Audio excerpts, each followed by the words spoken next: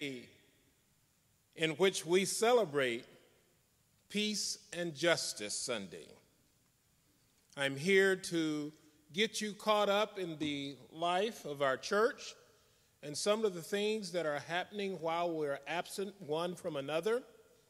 And I want to report to you that we still have outreach going on. There is a dedicated few who have been coming up on Saturday mornings, and we had, until recently, just only been giving out food. But this past Saturday, we tried a little something different, and we took about 8 racks and lined them up on the sidewalk where clothing could be gone through by those who had come for not only foods and clothes. And we deemed it a success in the fact that those that needed food, as always, was able to get it. But there were some who took advantage as well of getting some of the clothing that we have. Our clothes closet, is just overstocked to the gills because we have not been making that available due to the fact of having people in the building and this pandemic time that we're in right now. So we tried a little something different, and we're going to see how that goes on the first Saturday of each month and see how we can do until we can get a better handle on how we should approach this. I want you to know, in reference to the outreach that we did, there were 15 families that received food. Of those 15 families, 13 of them also looked at clothing. 44 adults were served and 30 children. Needless to say, with us not meeting each week and been serving from the food pantry over the last is severely depleted. So if you have the time and you're willing to get out more nowadays since the restrictions have been loosened some, there is a need. And there's just no one particular need. We need everything. So fruits, vegetables, canned meats, beans and rice, and we're talking about the beans that you cook, not the cans, bags of beans and bags of rice, and just the normal things that we normally serve at the food pantry. So we are in need, and hopefully there are going to be those that will be able to do some shopping this week as well. I want to remind you that Charlie Walden has started a online Bible study. This is a laity-led Bible study, book of Genesis. We had our first week of this past week. The lesson and information comes up on Monday afternoon. I think is the very latest that it's up, but I believe they try to have it up on Monday morning. But you're able to review about a probably 15 to 20-minute session on the standpoint of the chapters that are going to be covered. And then on Wednesday evening, there is a Zoom time that is together to discuss what not only you heard and what you read. You need to register ahead of time for the Zoom. So as you review the lesson on Mondays or Tuesdays, there's a sign up in which you sign, and then you will be given the information as to how to sign up, how to engage the Zoom meeting that takes place on Wednesday. That should take care of our announcements for the week. As we prepare to worship this morning, you received information that once again we would be doing the love feast instead of Holy Communion. So I hope you have gotten your sweets or your bread and your water and your apple juice to be able to partake in this as we come to that time during our worship service together. So, with all that being said, I'm going to invite Valerie to come forth as we do our call to worship.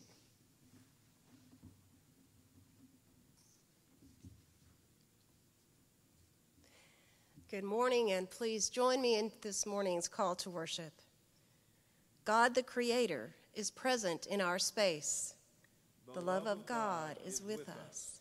Jesus, our Redeemer, is present in our space. The grace of our Lord is with us. The Holy Spirit is present in our space. The communion of the Spirit is with us. We welcome the fullness of God's presence. God, the Creator, Redeemer, and Sustainer, be with us now and forever. Amen. If you'll bow with me as we have our opening prayer this morning. Holy, holy, holy God, in calling forth creation from the void, revealing yourself in human flesh, and pouring forth your wisdom to guide us, you manifest your concern for your whole universe. You invite us, as your people, to gather the world's needs into our hearts and bring them before you. Amen.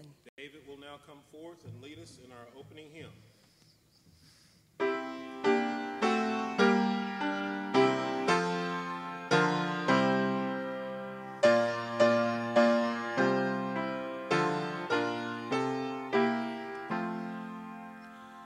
Come, sinners, to the gospel feast.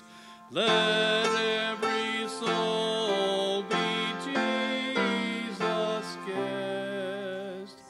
Ye need not one be left behind, for God hath bid all humankind. See him set forth before your eyes. Behold the bleeding sacrifice. His offered love make haste to embrace, and freely now be saved by grace.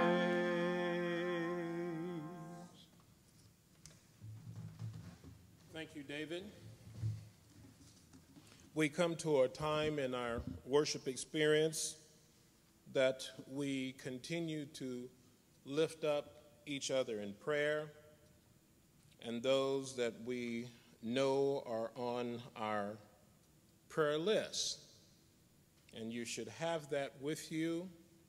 And those of you who are just joining in that are new family members, we send out a list each week of those who remain sick and shut-in lists. But this is a time in which we lift that prayer up, not only for each other, but those that we know and love. And I just have a few that some of you have brought to my attention this week as we've had our calls and time together. Gail is asking that we remember Melvin Searles. He is a neighbor, and Eileen, his wife, and Gail have a close relationship, and this is Gail Blythe, have a close relationship, and just this past week, she informed Gail that her husband had a severe blood disease and that it had caused problems with his kidneys and a few other organs, and he had to be rushed to the hospital. And Gail sent me an email just last night that her neighbor had passed. So for the family of Melvin Searles, and Eileen, his wife, and also for Gail for this loss that they have are having to deal with. I also want to bring to your attention, I talked with Maxanne on Saturday at the Clothes Closet Food Pantry, and she also made note to me that a friend of hers and Cecil's for many years had a severe accident on his farm, and he has gone on to his reward as well. I'm sorry I don't remember if Maxanne gave me the name, but for Maxanne and Cecil and their special friend whose life was tragically lost this past weekend while working at his farm. I want to remind you that Manuel and Caleb are still working with the challenges that face Caleb, but Manuel has some great news. In fact, I think I've already told you, he does now have gainful employment, and it's in the field that he had been working in for some time, and that of taking care of phone-in calls through a what center? Okay. Call center. So he is doing that, but he has a second challenge in the standpoint of some legal maneuvers that must take place in reference to Caleb. So we ask that you keep him in prayer as they go through that time together as well. Jan Lovell, in speaking with him this week, also spoke of a lost friend from school and many years ago that he attended the going home service of this past week.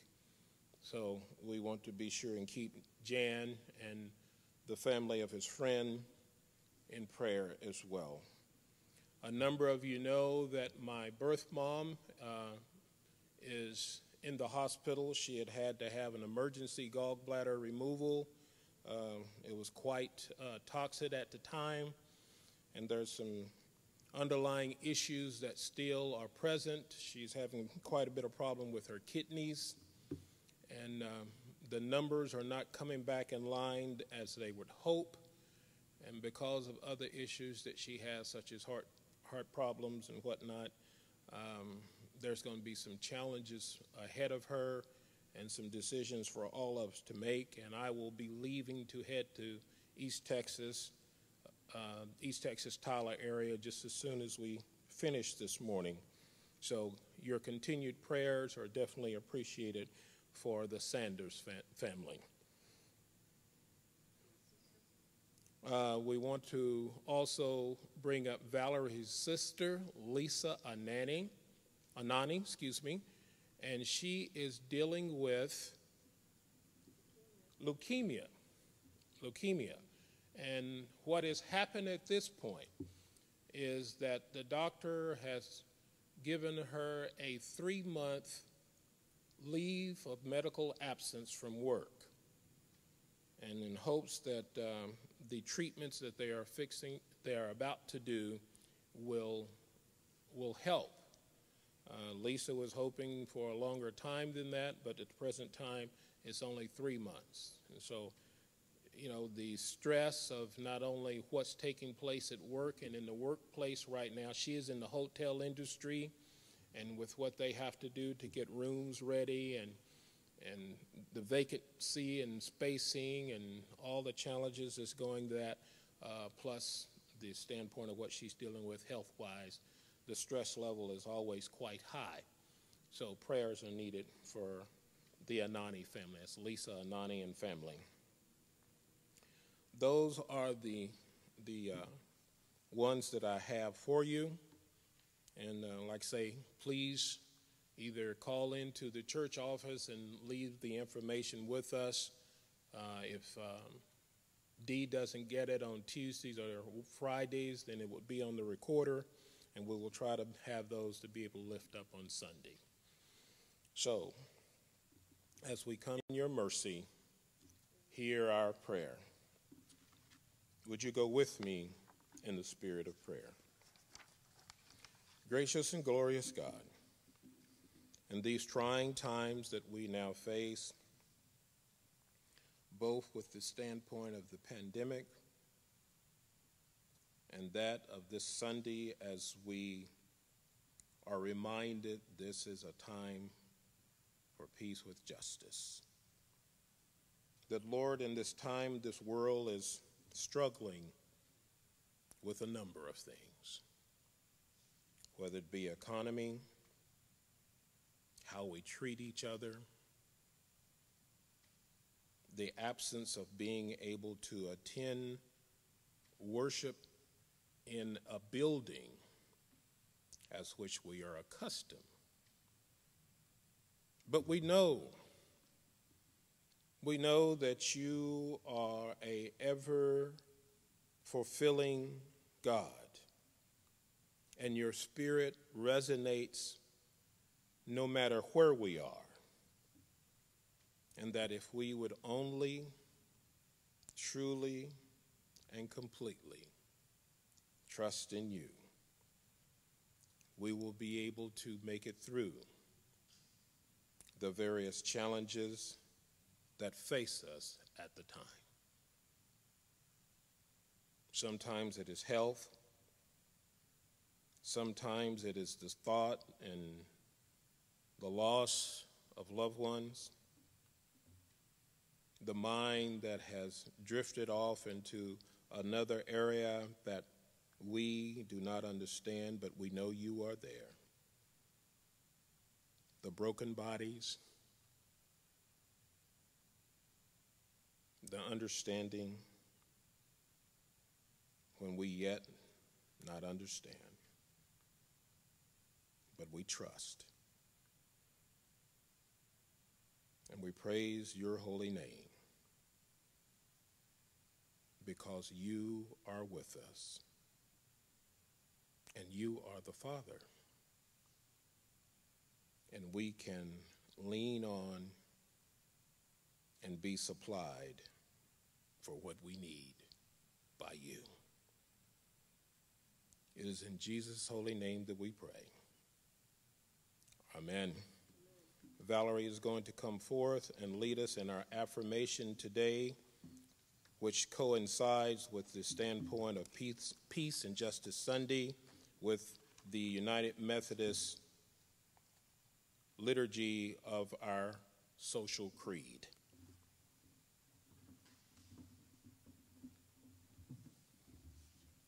This is from the Book of Discipline on page 142. God in the Spirit revealed in Jesus Christ calls us by grace to be renewed in the image of our Creator, that we may be one in divine love for the world. Today is the day God cares for the integrity of creation, wills the healing and wholeness of all life, weeps at the plunder of earth's goodness. And so shall we. Today is the day God embraces all hues of humanity, delights in diversity and difference, favors solidarity, transforming strangers into friends. And so shall we. Today is the day God cries with the masses of starving people between rich and poor, demands justice for workers in the marketplace. And so shall we. Today is the day God deplores violence in our homes and streets, rebukes the world's warring madness, humbles the powerful, and lifts up the lowly. And so shall we. Today is the day God calls for nations and peoples to live in peace. It celebrates where justice and mercy embrace, exults when the wolf grazes with the lamb, and so shall we. Today is the day God brings good news to the poor, proclaims release to the captives, gives sight to the blind, and sets the oppressed free, and so shall we.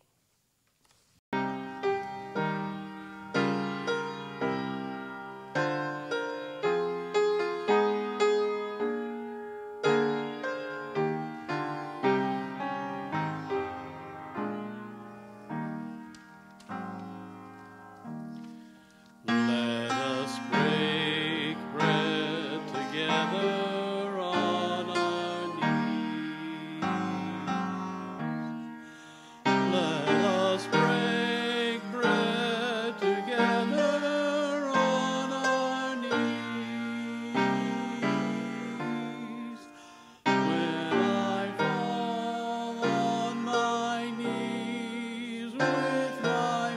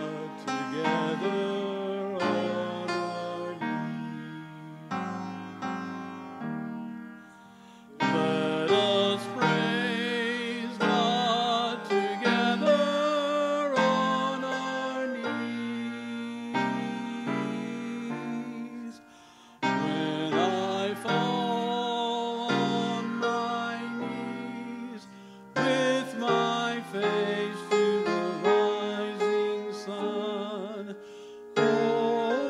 Lord, have mercy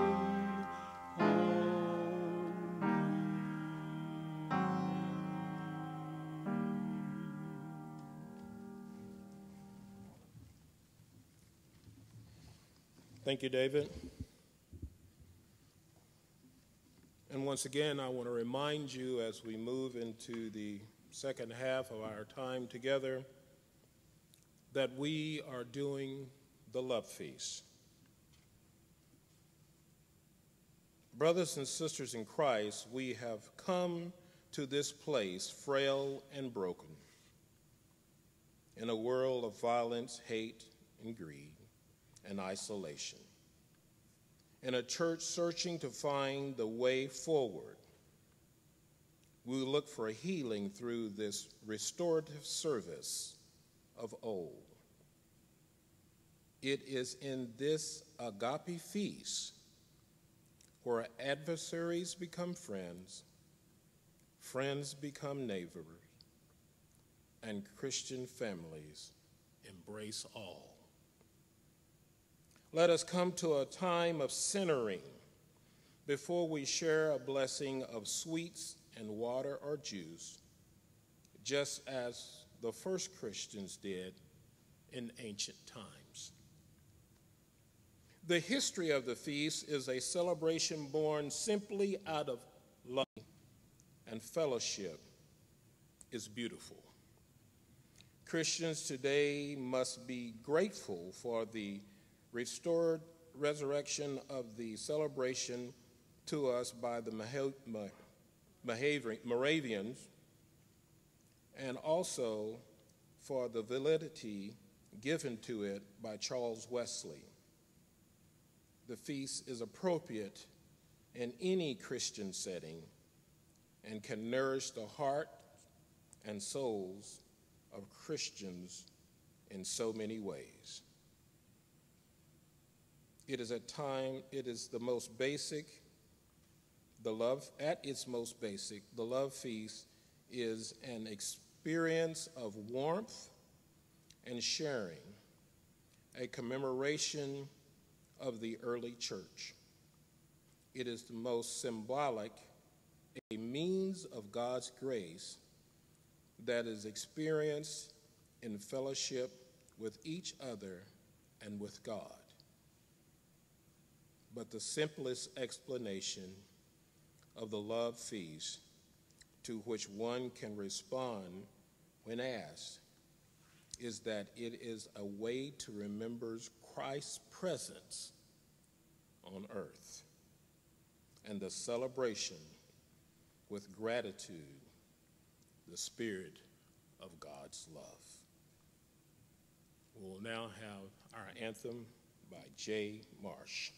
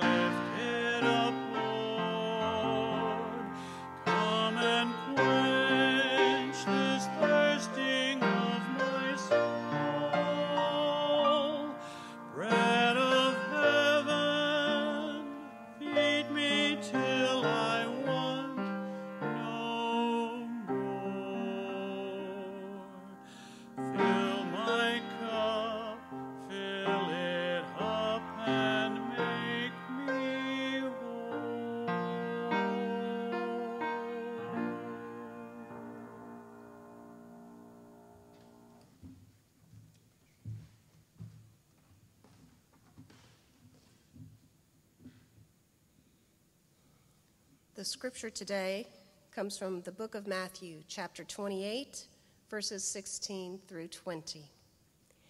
Now the 11 disciples went to Galilee, to the mountain to which Jesus had directed them. When they saw him, they worshiped him, but some doubted. And Jesus came and said to them, "All authority in heaven and on earth has been given to me. Go, therefore, and make disciples of all nations, baptizing them in the name of the Father, and of the Son, and of the Holy Spirit, and teaching them to obey everything that I have commanded you. And remember, I am with you always, to the end of the age." This is the word of God for the people of God. Thanks be to God.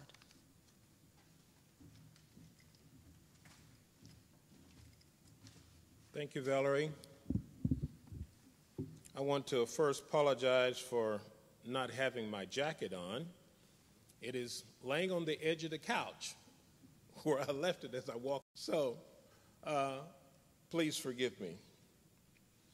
The reading this morning that we have that comes from Matthew, all of us are very familiar with, and I'd like to say ties in quite well with the standpoint of our mission statement that we are moving forward with. Love God, love others, make disciples. Add along with that the vision for this church being as the hands and feet of Christ. We gather, we grow, and we go. That is so basic. It's easy to hold on to, easy to remember, easy to find a way of living into that. Because sometimes Scripture can be a little daunting for some. And sometimes we just need to go back to some basics. Go all the way back to those things that were trying to be used in the beginning to lay our foundation. And that basically is my subject today in my sermon. In that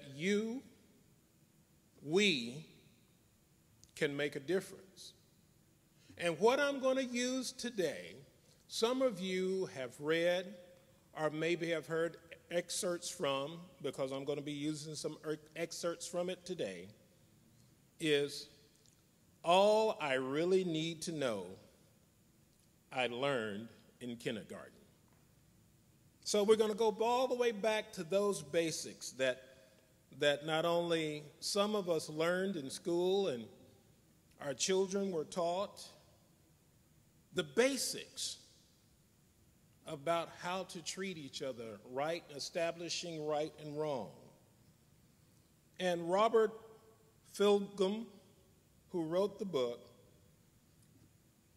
did it so wonderful with the simplicity of those things that were established for us when we were kindergartners, maybe preschool and first graders, as a base and foundation that was set for us.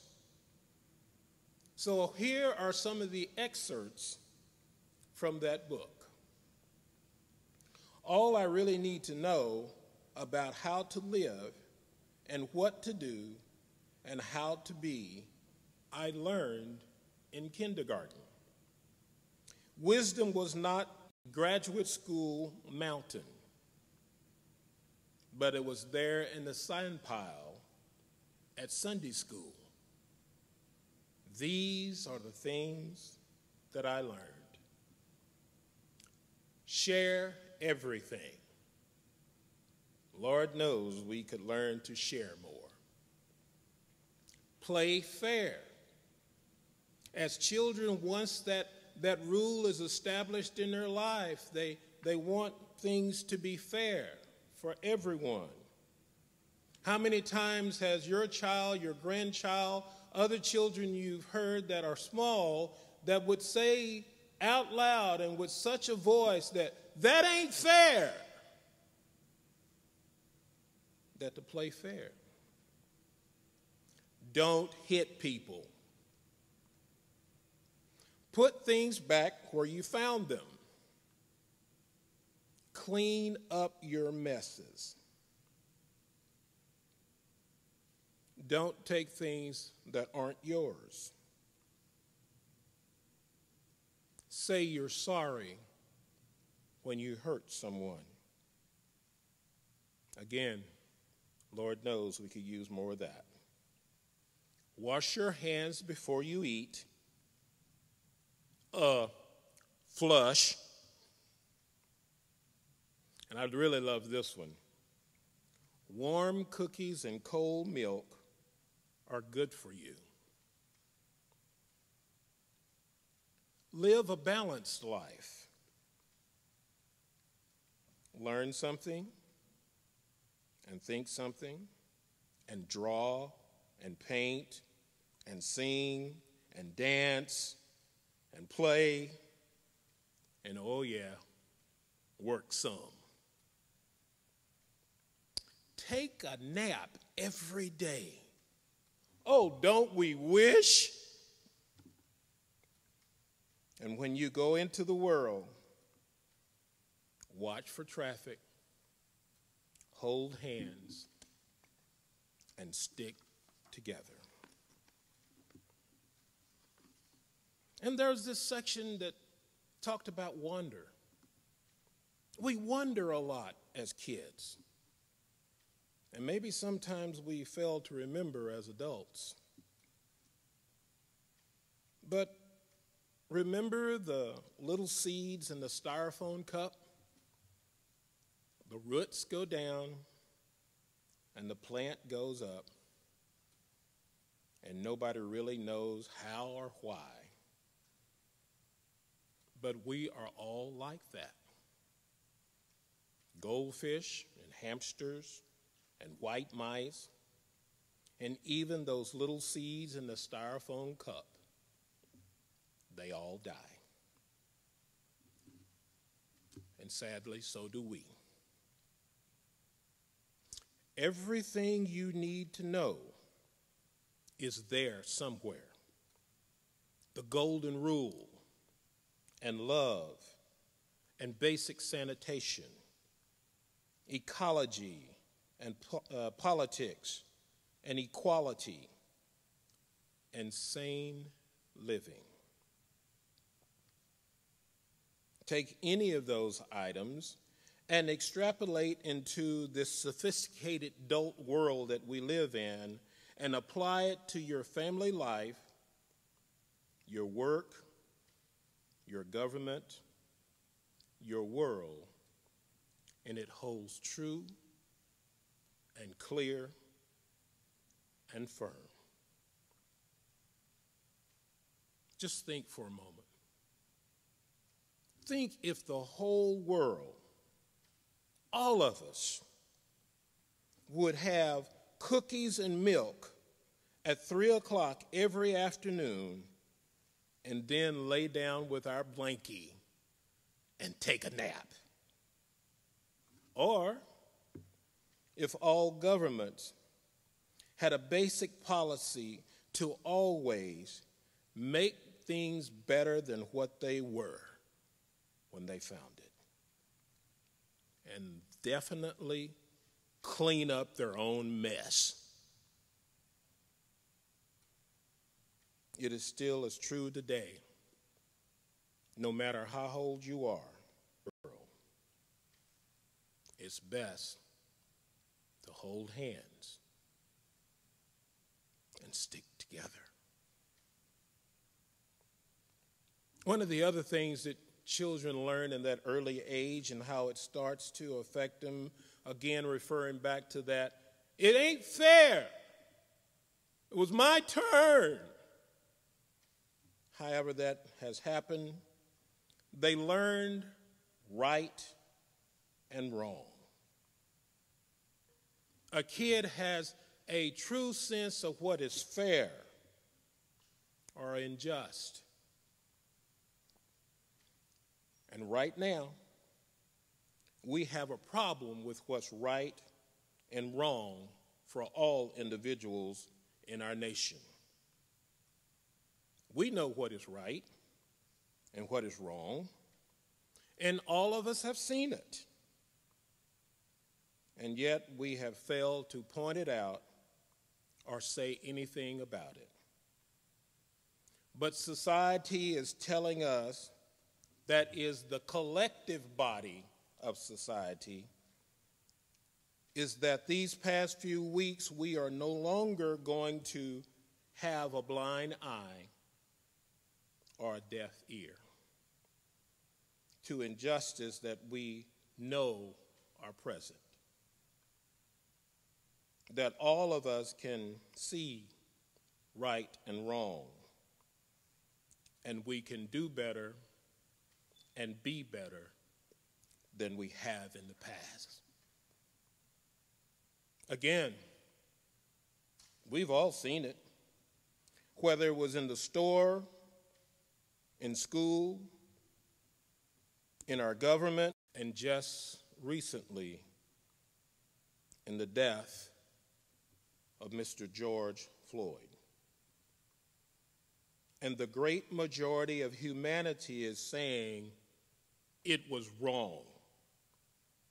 This time, humanity is saying that we are not using a blind eye or turning a deaf ear. It was wrong. And we know the difference between right and wrong and injustice. So no longer will we stand idly by. That all should speak up and speak out for what is right for all, whether they are red, black, yellow, or white. Right knows no color. And just like we learned in kindergarten, maybe we all need a timeout. And we need to, what you were supposed to do when you were in your timeout, you were supposed to think about things. And maybe, just maybe, this part of the excerpt in the book is what we all need to think about. That the world, the whole world, if we all just had milk and cookies at 3 o'clock every afternoon, and then we laid down with our blankie and took a nap. Or that all governments had a basic policy to always make things better than they were when we found them, and to clean up our own messes. And it's still true. No matter how old you are, when you go out into the world, it is best to hold hands and stick together. For what we're seeing now, for what we are realizing, let us stand by some of these basic principles that we learned, and somehow, some way, we may have either forgotten, put to the side, or maybe we just didn't get it the first time. But because of who we are, because of the reading that we have from Christ, because we charge that we have from Christ in today's reading, and he tells us to go into all the world. He didn't say that part of the world that looks like you, feels like you, thinks like you. He said all the world. And he says, remember the things that I have taught you. And that was to love and care for one another. And as we hold on to those truths, and remember our mission, loving God, loving others, and making disciples, that maybe we won't have to go to timeout. But I still want the milk and cookies in my blankie. And not only you, but all of us can make a difference. And the people of God said, amen.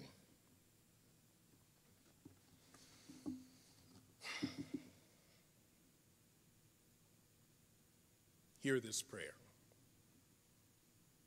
We thank you, O God, for the life and knowledge which you have revealed through Christ, your child, our brother.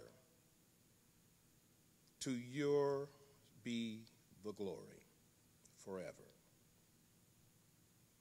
As the piece of bread is scattered over the hills and then brought together to be made one, so let your church be brought together from the ends of the earth into your kingdom. For yours is the glory and the power through Jesus Christ forever. Amen. I would ask now that you would gather your items for the love, and that you would hear this as part of that moment and this time that we have together. Before you, you will find some water or juice and some sweet. It is important to remember that this feast is not a Eucharist feast, but one of love and fellowship. Let us commemorate our unity through Christ and feast on the Spirit of love, who is Christ. You may eat and drink.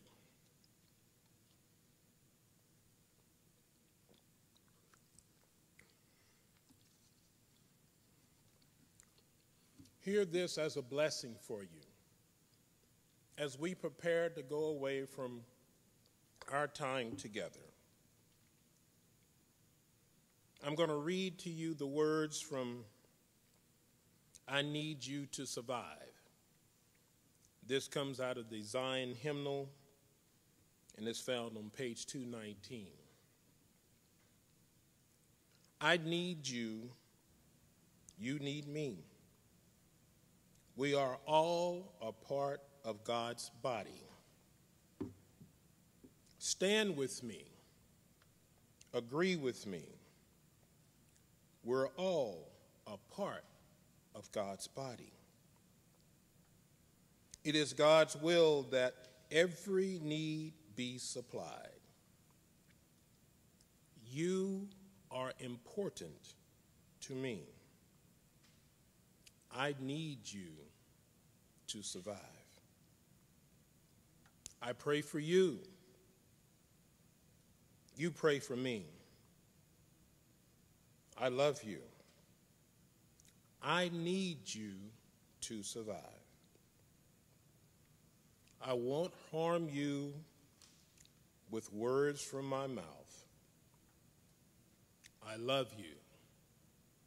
I need you to survive. It's God's will that every need be supplied. You are important to me, and I need you to survive. You are important to me, and I need you to survive. May you be blessed. May this week be one that is filled with joy. May you find that the stranger is now a friend, and that the friend is now a neighbor. and that because we are all children of God, we will see that right prevails and that we will speak when wrong shows its ugly head. Until we have our time together next week, may you be blessed. May you know that you're children of God. And as followers of Christ, we will do